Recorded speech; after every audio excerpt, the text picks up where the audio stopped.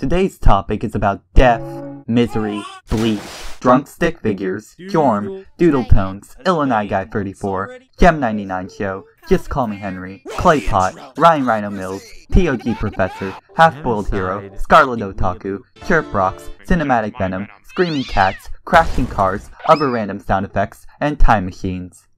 But mostly it's about Jorm responding to a video Doodle made.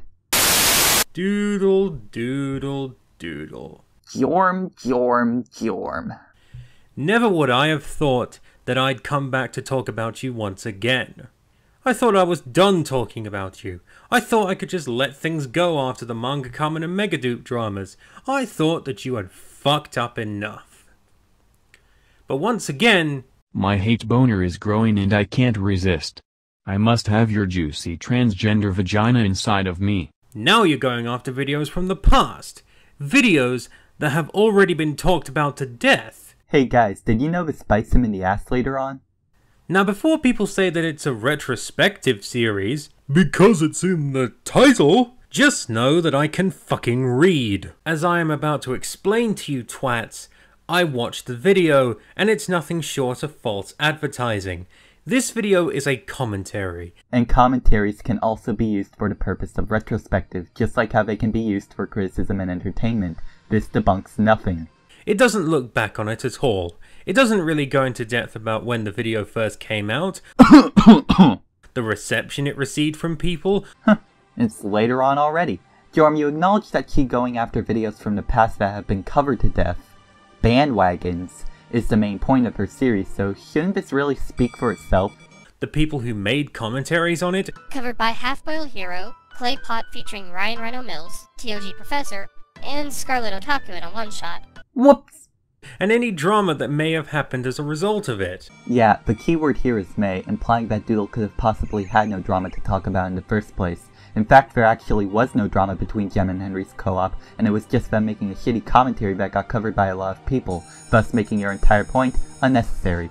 And when it was mentioned, it was either brief or shoehorned in, lacking any elaboration, and just went on to address the video. Or, here's a thought, it didn't really need that much elaboration in the first place. Seriously, all the stuff you bring up could easily be addressed in under a minute, and it was. It really doesn't matter if the explanation was brief. And shoehorned in? How? Would you mind explaining, or are you pulling shit out of your ass at this point? With points that were already made 2 years ago. If you want a good example of this, Ryan and Clay's video in the description from 2015 will provide you with just those points. Except, no, Doodle's video was not a direct copy of Claypot's co-op with Ryan because Doodle also took points from Half-Boiled Hero's commentary and TOG Professor's commentary, and even expanded upon Scarlet Otaku's one-shot while neglecting some points from Clay. Now, one may make the argument that I'm proving Jorm even more in the right considering his next interjection. You could have made something interesting, Doodle. Actually go in depth about the history of these bandwagons. But no, all you did was make a commentary with regurgitated points that don't need to be heard again because they've already been made. And even with some new points thrown in there, like the one where you cited a study regarding when kids learn about sex, is it really enough to warrant an entire video, given that it's 2 years old, with many points already being made towards it? Really? But hear me out.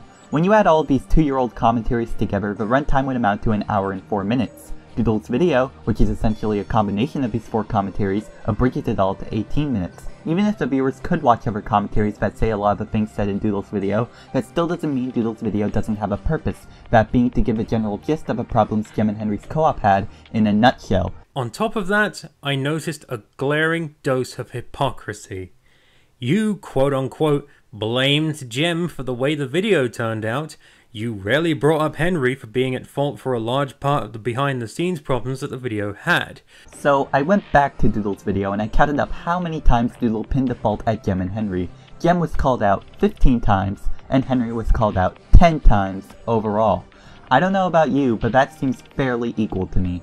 Also, I love how you're getting onto Doodle for not putting Henry in the title, when earlier in the video you were calling her out for having a misleading title. 10 out of 10 logic. The reason I say this is hypocritical is because of the responses, or lack thereof.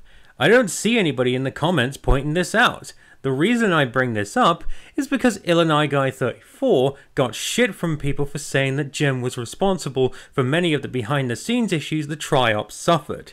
Where's the outrage towards Doodle? Yeah, I'm totally not being a hypocrite because I have a bias for doodle tones. So you're telling me that it's a problem for Illinois Guy 34 to point out that Jem was responsible for much of the behind-the-scenes problems of his tri-op, yet it's perfectly acceptable if the almighty Doodle Tones points out that Jem fucked up in his video with Henry.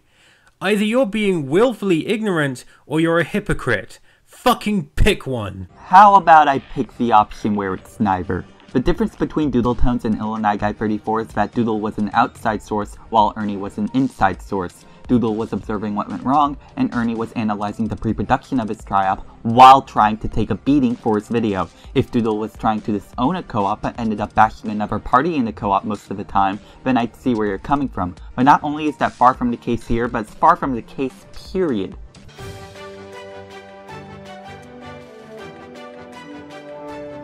I thought this one was going to be really fun. Considering who my co-op partner was, being someone who tackled race issues in the most dead-set way he could, it had the ingredients of a good video. Two smartasses responding to one of the worst videos I've ever covered. But the mistake came in when I joined a riff. Nice try, but try again. And already, I hear the autistic screechings of, well, hypocrisy doesn't make you wrong. Jump on one's case and give the other a pass for doing something of the exact same nature? I think it does make you wrong in this case, if you believe Ernie is wrong for blaming Jem, even if he is the one who caused problems behind the scenes. Okay, can I explain something about double standards? Double standards is like if there are two people in a debate arguing different sides, but one person decides to stand with their side as well as their opponents by arguing for both of them. Now, a debater shouldn't do that at the end of the day because they're supposed to pick a side and stick with it. However, like every argument ever, each side can have legitimate points to back them up, and who's arguing them doesn't and shouldn't matter. It's commentary 101. This is why the tu quoque fallacy exists. Counter-arguments and rebuttals are what prove someone wrong, not double standards or hypocrisy. Now, Doodle, you covered that tri-op, so you know what the fuck I'm talking about. I'm pretty sure she knows everything about that tri-op where Jem only made 12 actual points throughout the entire video, unlike this situation where not only was it Jem's video, but Jem was in the majority of it, thus giving her more stable ground to stand on either way. I need a drink. Now, Doodle Tones, I am challenging you to a debate on Skype.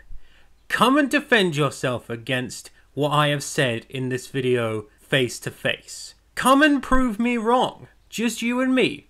One-on-one, mano a mano. Yes, let me ask you to a one-on-one debate, a platform that is completely private and thus cannot contain an audience that could gather information from said debate, while I'm on a public platform where I have numbers of defenders to back my side.